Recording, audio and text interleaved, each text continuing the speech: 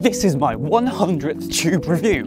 What's been your favourite so far? Should I mark the occasion by going to a major central station? No. Instead, welcome to the least used stop on the London Underground, depending on how you count it, Roding Valley. Around 800 journeys start or finish here every day, but what do its passengers have to look forward to? We've got sparse platforms, flat roofs, peeling paint. This bridge is quite nice if a bit weather beaten, and the low usage means it's another station that has no ticket gates. But why is it so lightly used? The shuttle service here calls about every 20 minutes and will take you either a few stops east to Hainault or one stop to Woodford, where you're going to have to change to get to Central anyway. For many people, it's just quicker and simpler to go straight to Woodford or Buckhurst Hill and get a direct train. In fact, if you go to the western end of these platforms, you can see those direct trains sailing past tauntingly. It's certainly peaceful, but it's not exactly practical or particularly pretty.